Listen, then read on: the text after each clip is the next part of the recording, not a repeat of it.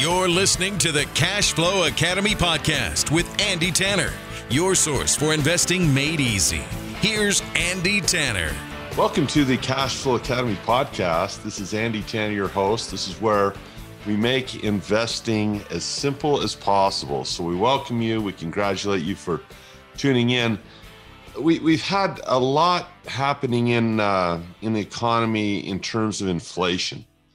And a lot happens with the Federal Reserve and lots of talk about, modern monetary policy. It seems that on the fiscal side, at least in my home country, the United States, there's no end in sight. So we have a wonderful author, tremendous knowledge here with Edward Chancellor is with us.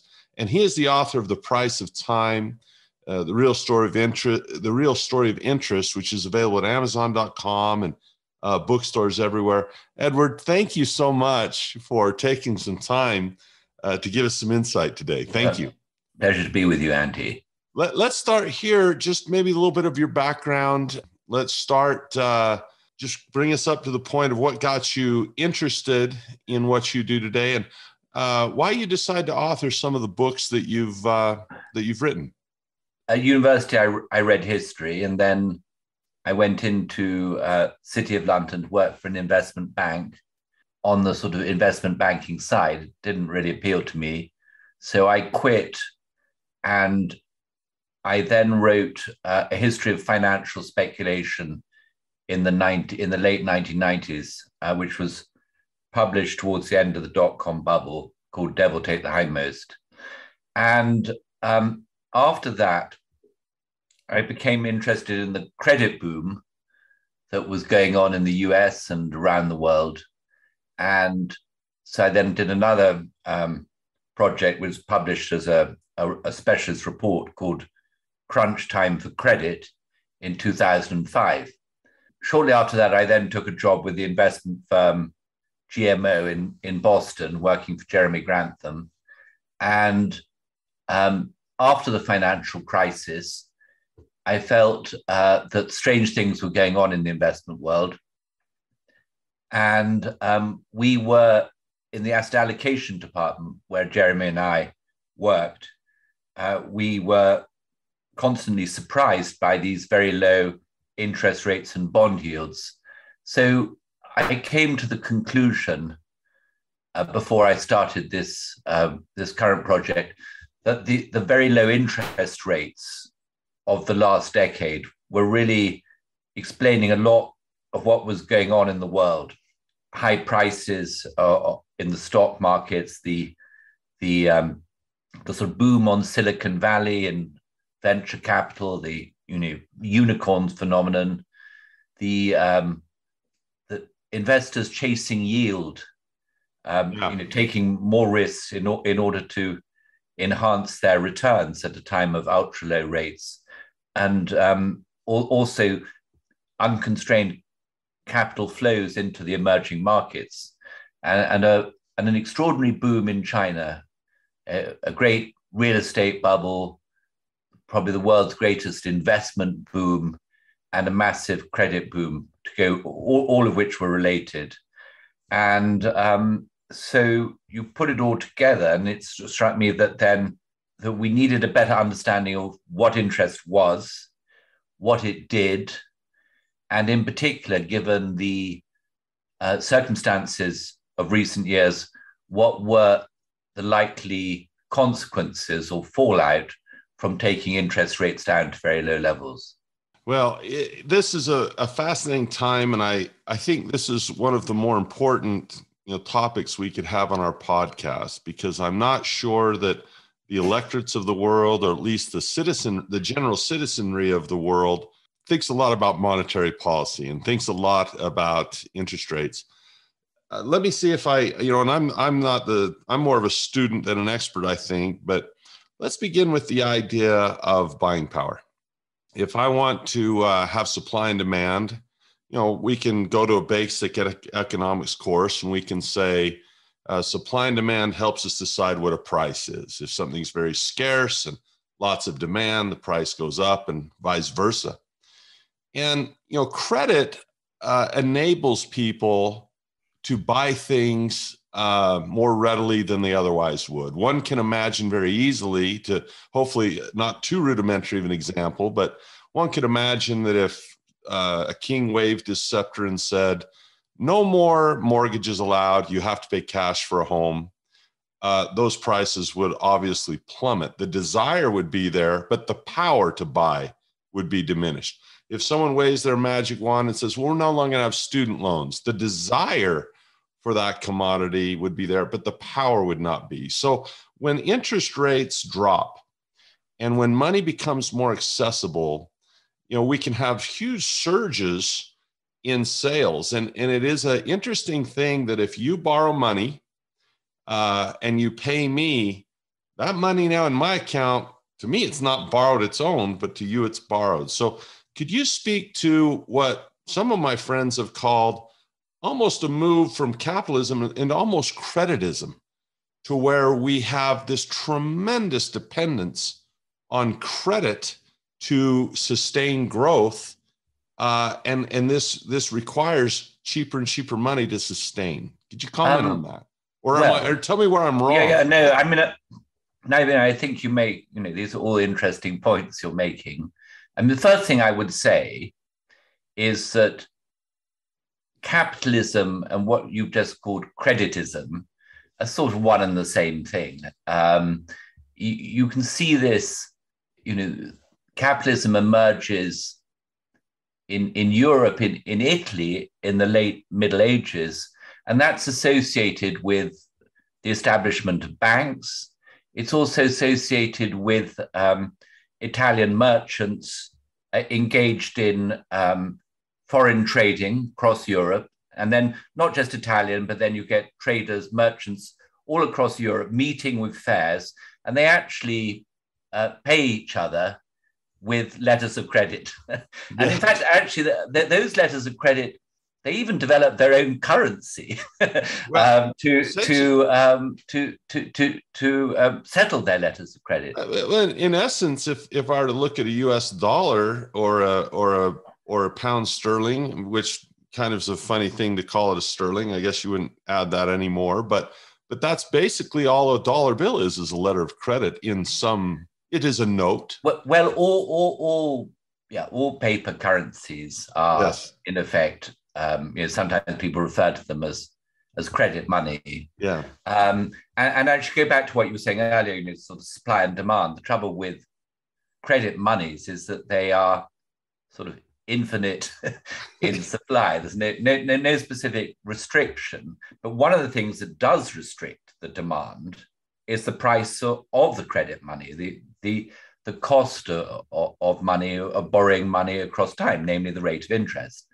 And that, if you look at in the earlier periods, currency was based. You had a credit notes and credit money, but it was on a base of precious metals, of which the currencies were exchangeable into, right. And that, in effect, put a floor under which the interest rate wasn't going to sink. There was, yes, something, in the end, there was some gold or silver that you could convert your paper into. And that was a sort of, that provided a limit. In my book, I describe really the period when this first shift comes about, when there's this Scottish projector who arrives in France in the early 18th century called John Law. And France at the time, this is just after the death of Louis XIV, the French king who'd bankrupted his country in war, run up enormous debts. And John Law said he had the solution to France's problems, namely, and he suggested to the regent who was running France, he was going to establish a central bank, withdraw the gold money from circulation, replace it with a paper currency, and increase the circulation of paper currency in order to bring interest rates down. And Law said when he did this, there would be a great prosperity. And Law was as good as his word. and he implemented this project, founding the first central bank in France, the Banque Royale, and doubling the money supply and bringing interest rates down from about 6 to 8% to 2%. Now, what the initial impact of that was that Law also was running this company, which we now call the Mississippi Company, which is a company that that basically merged and took over all France's trading companies and a variety of other activities, the tobacco monopoly, the mint for coinage, and it even absorbed all the French national debt. So it was sort of engaged in a massive, because it was funded by the central bank, it engaged in a massive sort of QE, what we would call quantitative easing type program. And the share price of the Mississippi Company went from 500 livres, the French currency, up to 10,000 livres. So a 20-fold increase in only a matter of months. And at this moment, Law was deemed, because he had a large share in the Mississippi Company, by his own reckoning, the richest man who had ever lived. So far, so good. And then it all began to unravel very quickly. And the money that he had printed fed into the economy. There was a massive inflation of consumer prices. And in the end, Law, who had a third cap on, which because he was also the French finance minister, so he was head of its largest company, the central banker and the finance minister. As finance minister, he then had to sort of decide whether to continue with this project, pushing money into the system, which risked bringing about a complete monetary collapse, or withdrawing the paper from circulation, sort of what we would call quantitative tightening. Yes. And he went for quantitative tightening. And lo and behold, the Mississippi Company share price collapsed and Law was driven from office and forced to flee the country and lived abroad in exile for the rest of his life. And what's interesting about this episode is that the economists look back on Law and they ignore the failure of his project, but say, look, Law is the man who inspires us. He is the founder of modern monetary policy, and that's the sort. And they say, and you read the economists writing about Law, they say, well, Ben Bernanke and Janet Yellen are the heirs to Law, and so in the book I said, well, if they were the heirs to Law, then that's slightly worrying state of affairs. And yes. Since I finished the book last year, and really the events, and as you remember, the stock market comes to a sort of peak at the end of last year, and this year you see this rapid unraveling with the S&P sort of coming down sharply, going into bear market territory. The global bond market's also now down 20% in bear market territory. So one of the points I'm trying to make in the book is that this era of very low interest rates created an extraordinary fragility to the financial system. And then, as you had, the last gasp was during these, the pandemic, everything bubble, where, as the stock market was sort of out of control. You had your meme stocks and your SPAC IPOs, and you had a whole load of crazy cryptos. The crazier the better, and huge amount. The last gasp of the central banks keeping interest rates low. And if you remember, not so long ago, Jay Powell was saying, I'm not even thinking about raising rates. You had, US and other real estate markets going very strong. and you had masses of, trillions of dollars worth of bonds around the world trading at negative yields. And so I felt that we'd really set ourselves up for a period of great economic turbulence. So when I was talking to the publishers, I said they should market this book as the first book of the next crisis. Well, history often does repeat itself, and we certainly tend to fall into those same traps. There's a lot of moving parts to this. Part of this is politicians and their ability to promise. And maybe you could speak to this a little bit. When I sit down with my son, I have two boys, they're in their teens, and I'll say things that I try to sound rather sage-like, I suppose. And I'll say, son, anything worth having is worth sacrificing for. And I'll say, son, the world doesn't owe you anything. You've got to contribute to the world. And what you get will depend really on what you give. And all of these type of sage type of advice. And you would think if I took what I say to my sons about, fiscal responsibility and, the world isn't fair and all these things. If I get on a stump speech and I try to say those same things as a politician, I'm going to get crucified. What politicians would say is everyone deserves an education.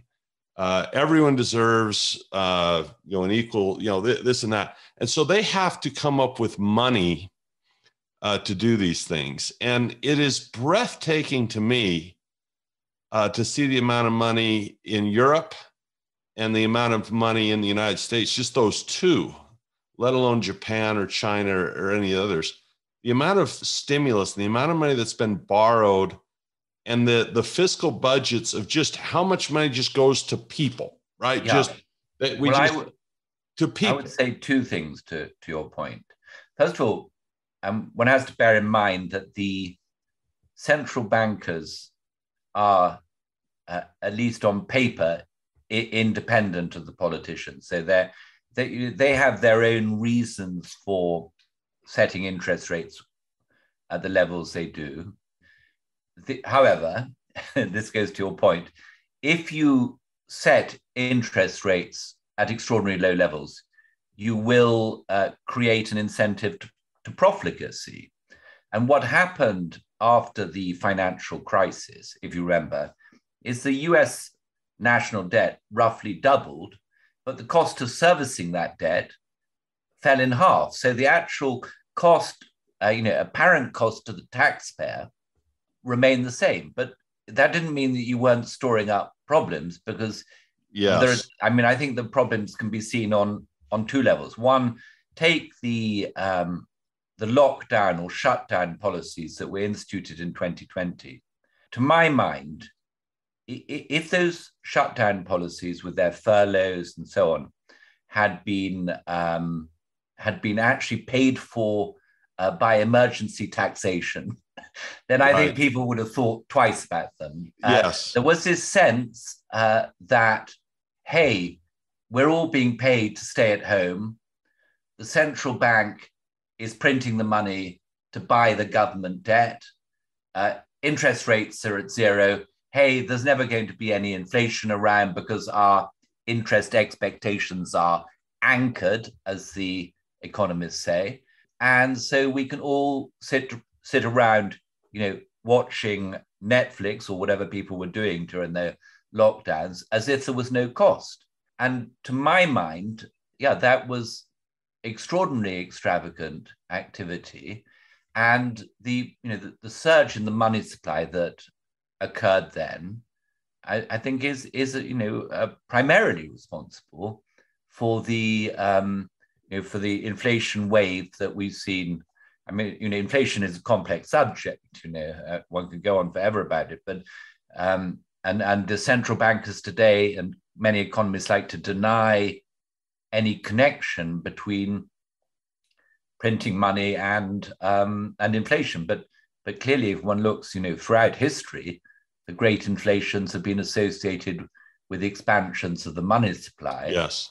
And also, as I say, with distorted interest rates.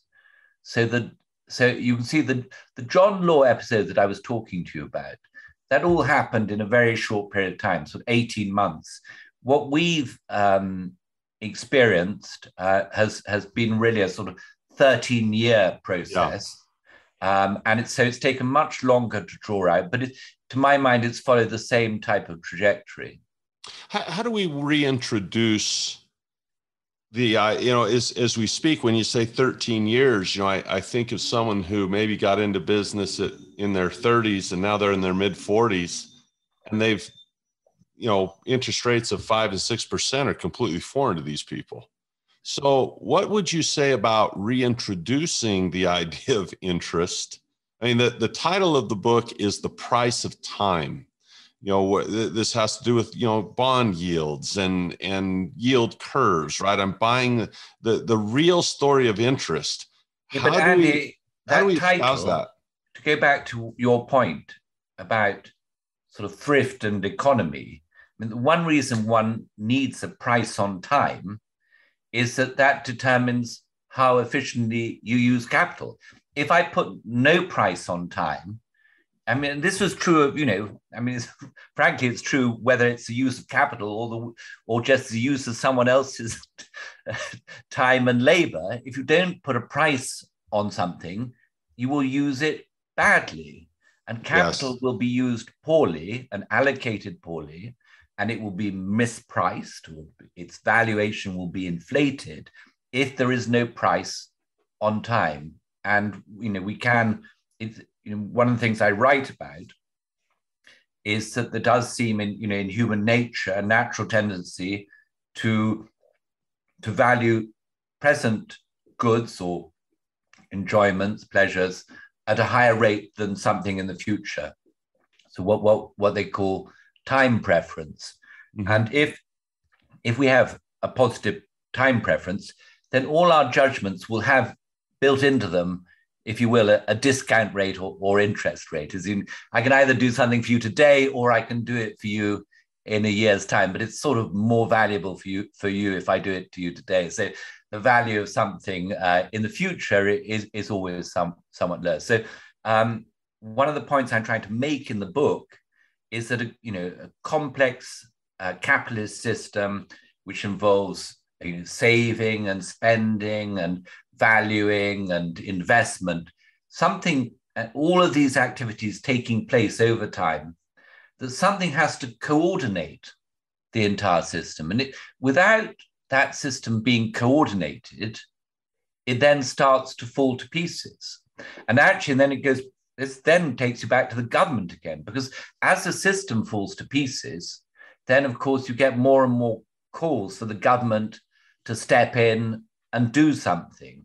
And we seem to have been going down this route in recent years of setting a rate so low that the capitalist system ceases to function.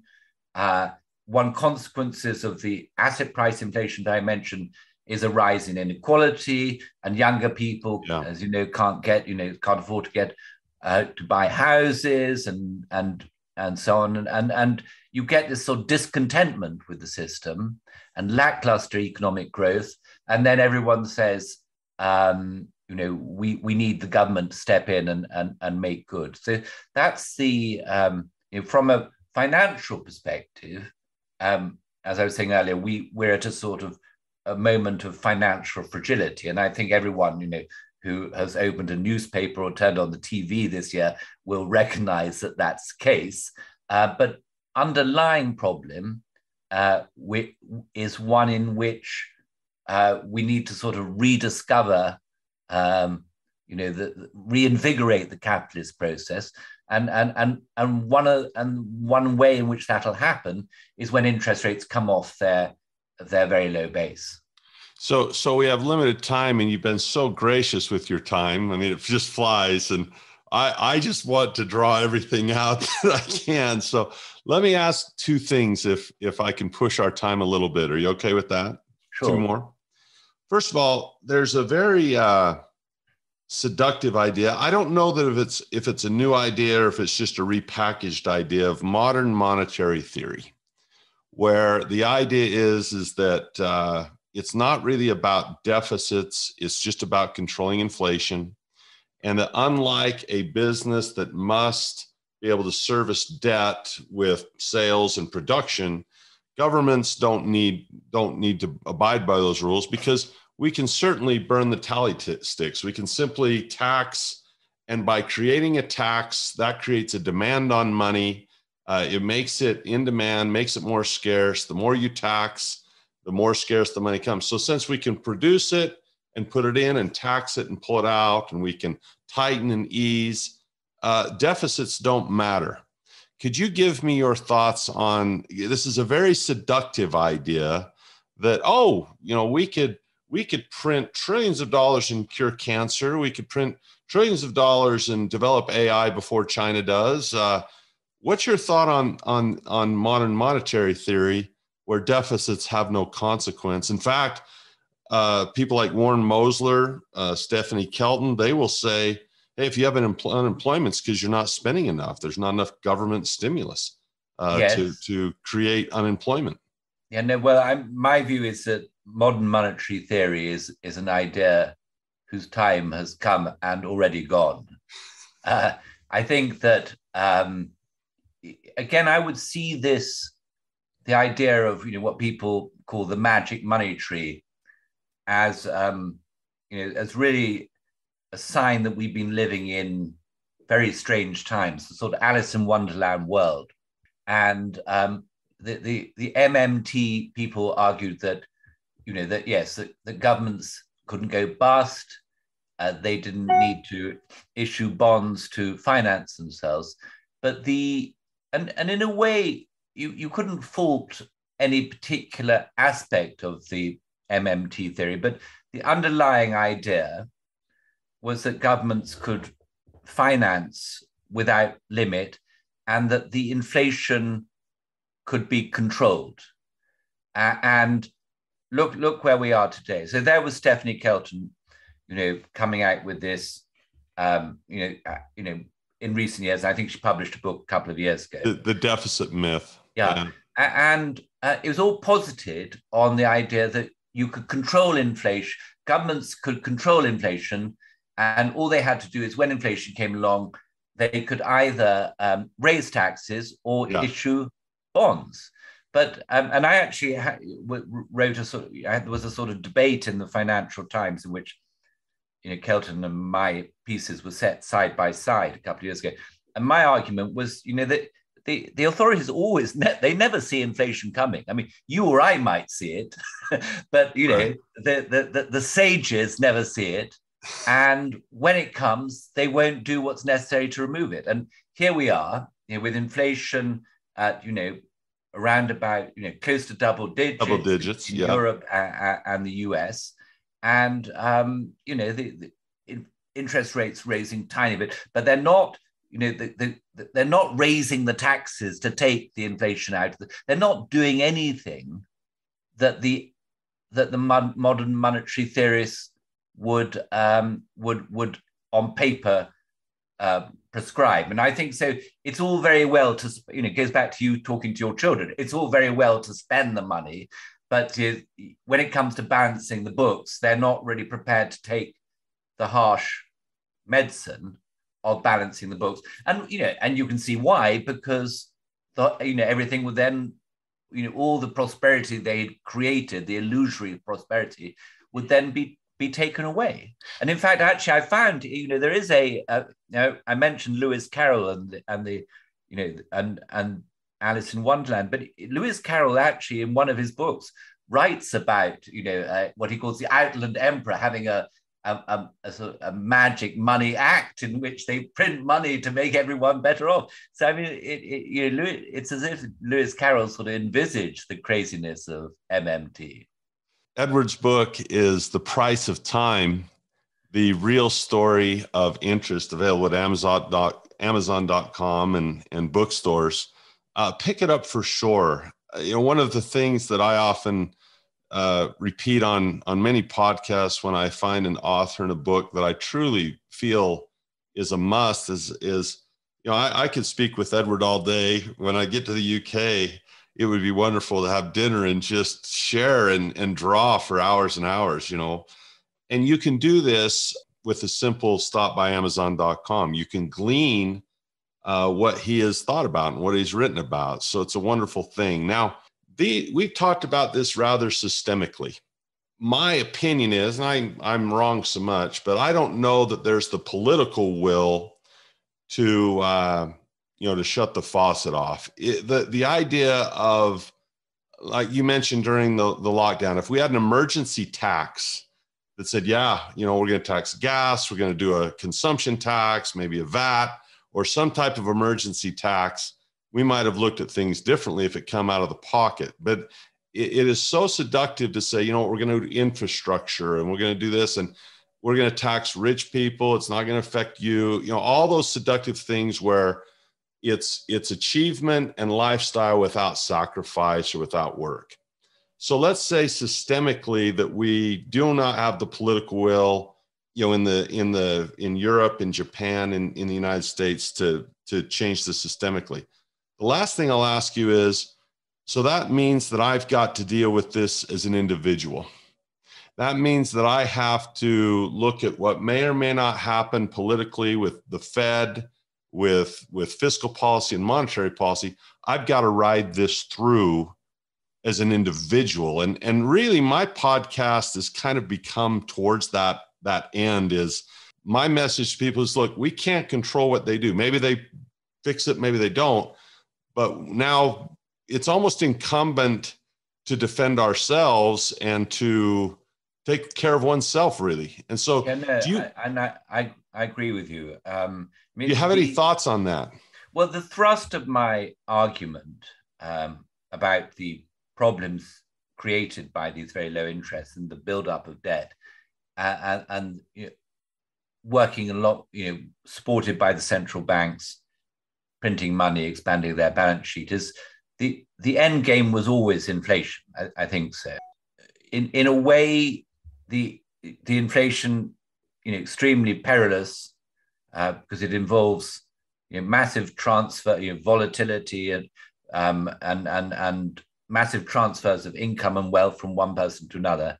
However, in the end, it will sort of pay down the debts, and probably in the end, we will get a monetary stabilization, normalization of interest. But we don't know when that's going to happen. You wouldn't want to put your money on it happening any day soon. Yeah. So in the meantime, you're going to have to deal with this financial market volatility against an inflationary backdrop. And this year, I think everyone, however prudently they'd arranged their portfolios, unless they held them all in, dollar cash, realized that, the age of, thinking that you were smart just because your portfolio went up has come to an end. I think now that, you probably aware that, the US TIPS, inflation protected securities, have got positive yields on them. 9.6%. Yeah, and I think the I bonds. I think the TIPS are, they're not necessarily sort of, tax efficient for individual investors. I think the TIPS should probably the sort of bedrock of any portfolio. For people, let me interject here. For people that aren't familiar with TIPS, these are bonds that are adjusted for inflation. And in the U.S. market, there's a couple of these. There's one called an I bond, but you're limited to $10,000 per person in your household, and they're non-marketable. TIPS are marketable. And so they don't quite have the interest rate that an I bond does, but TIPS, if you want to trade them, you could, if you could liquidate those easily. Yeah, and they have a positive yield with inflation protection. Yeah. And then I think, one has to, your listeners know about rebalancing the portfolio. For sure. I think you have a sort of TIPS portfolio and then look for, equities and other assets when they've sort of reached attractive prices.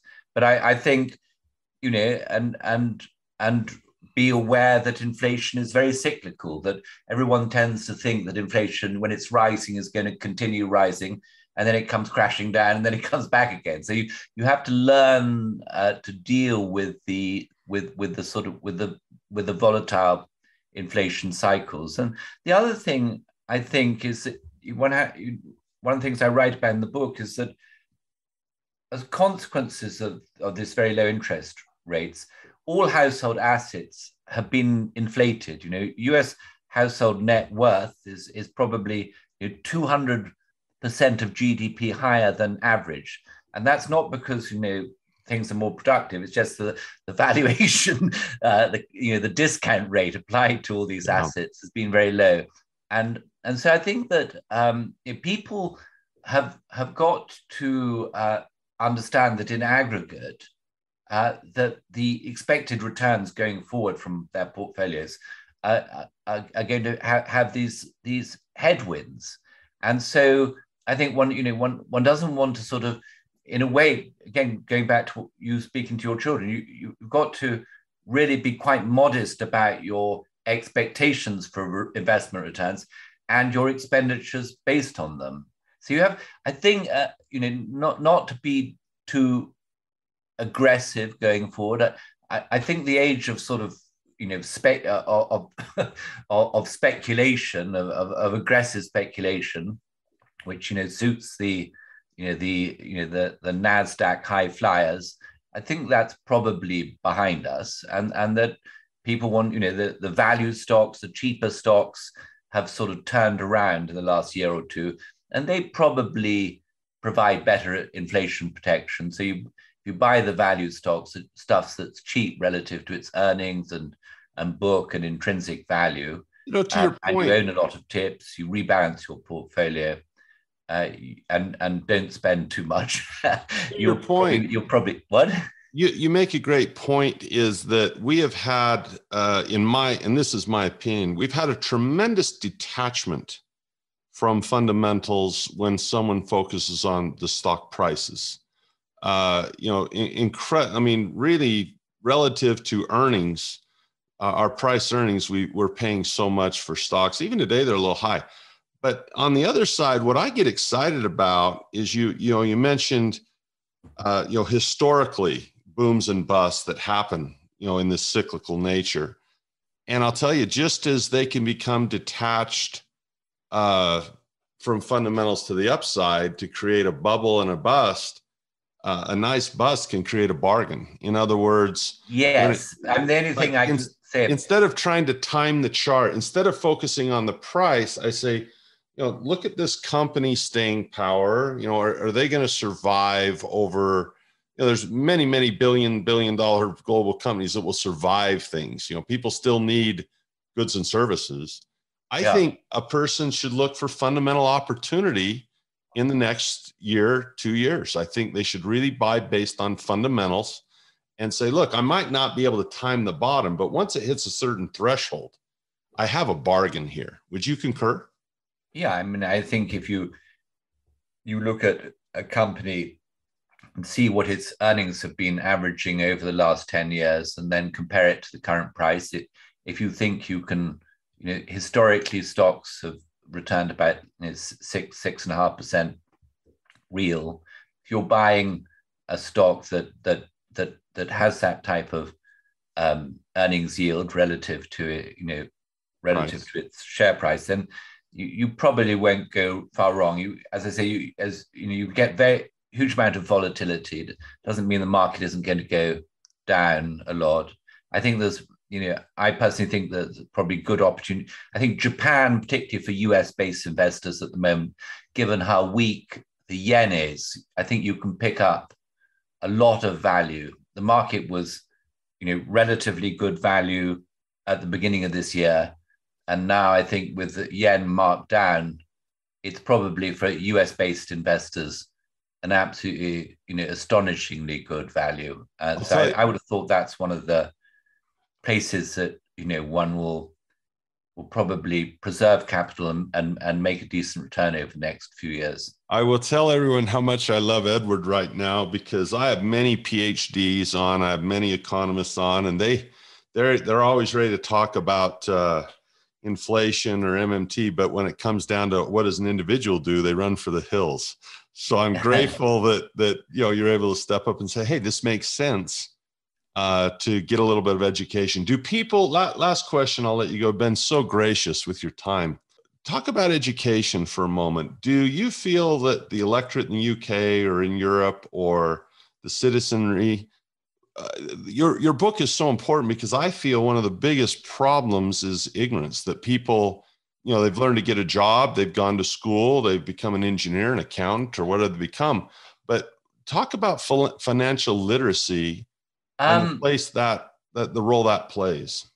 Well, I mean, first of all, I think that actually one of the byproducts, useful byproducts of actually investing for one's own account is it actually forces one to become financially literate. And I think investment, I started life as a historian at university before going into finance. And I think that one of the advantages of being a historian is that you're sort of multidisciplinary. You're looking at everything. And the investment world, we've been talking a bit about valuations, a bit about inflation, a bit about this complicated subject of interest. And one has to be multidisciplinary. And you have to, we haven't even talked about controlling one's own emotions and this and that. And my view is the problem today is actually not so much a lack of education, but over-specialized educations in which, everyone's sitting there, narrow speciality, building models that are just abstract representations of their own, of the sort of theories of their discipline. And they never see, and this is true whether, economists or epidemiologists or, somewhat compartmentalized. There are a lot of people sitting there with models over-specialized. And I've seen it, we get this, in the investment world, I've seen it, you get these quant investors who've got a lot of, there are a lot of good things about the quant investors, but they can be over narrow and therefore not see what's not in what isn't in the model. So I think the aim, both from an investment perspective, but also from one's own, to make one a better citizen, is to actually broaden one's knowledge. I liked your term multidisciplinary. I agree that it becomes somewhat compartmentalized sometimes in a person's cubicle or their own world. I do believe there are some basics, though. Fundamental analysis is about fundamentals. When I go to a doctor, there are vital signs that are key to everyone. And I think understanding interest, the price of time, and understanding the real story of interest would be a foundational, no matter what, that's going to apply to everyone. Understanding what monetary policy is and how it's tied to and yet tries to be divorced from fiscal, when it really is tough to do that. And I think those basic tenets, just fundamental education, are huge. So I would just say it again. The book is called The Price of Time. Time is so valuable. We don't get that back. It should have a price on it. I have something in my office called a life calendar where it's 90 years. I'm being optimistic. It's 90 years of life in weeks. And every Monday I can take my little pen and I can check off another week. And it is astounding to me how that's impacted me as I've gotten older, as I see that beginning to shrink now, where I'm over halfway, if I even get that far. So the price of time is a legitimate notion, the fact that time is valuable and that it can be paid for. This real story of interest is a foundational part of a person's financial education to get that breadth and that foundation to hopefully not just survive, but to thrive in some turbulent times that I think are going to be falling upon us. So I'm grateful for your effort to write the book. I think it's a wonderful way to give of your knowledge, and I hope people take advantage and add that to their library. Well, those are very generous comments, Andy. Any final words for someone who is, we have a lot of savvy investors, but we have a lot of listeners who are new. and they're a little bit afraid about, they've heard that when collapses happen, their job could be in jeopardy, and they want to have investments. What would you counsel those people as we close? Well, I mean, the good news when a market falls is that your expected returns from any investment rise. So it's much better. It's a sale. To be buying today than it was to be buying in December, and therefore one has to basically there's no prize for pessimism in the long run.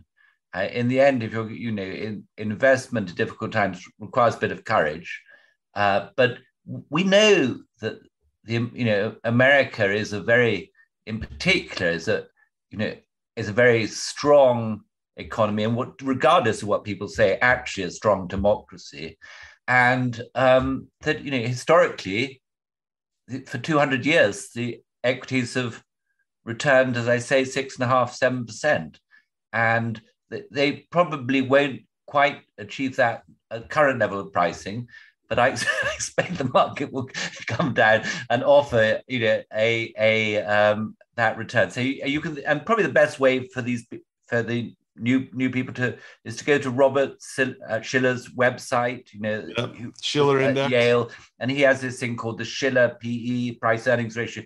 Just want to just see what the average return valuation of the market has been over time, over this 200 years. And frankly, when it gets to that level, and if it goes down, you want to be investing and just not worry too much about immediate losses. I mentioned Japan to you today. I'm invested in Japan.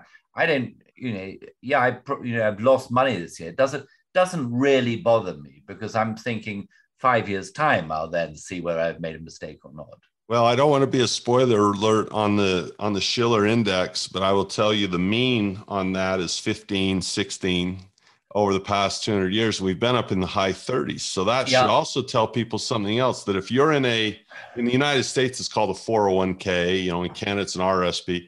But if you're buying stocks every day, you've been paying pretty high prices from an earnings perspective over the past few years. Yeah, well, low interest rates. End of last year, you're getting less stock per paycheck you're putting in because you can afford less because the prices are high, and yet you're getting less earnings. So I love the Shiller. Andy, if you're young and you dollar cost average, in a way that lower the market, if you're working and investing into a pension that's going into the S&P, the best thing that can happen to you is the market to fall in half and then fall in half again. It's a sale. If it were to go down 75%, you'd be laughing. I get excited. I look at stocks like Apple and I think, boy, I just root for, if I could buy it at this level again, right? Because here's a great way to put this simply.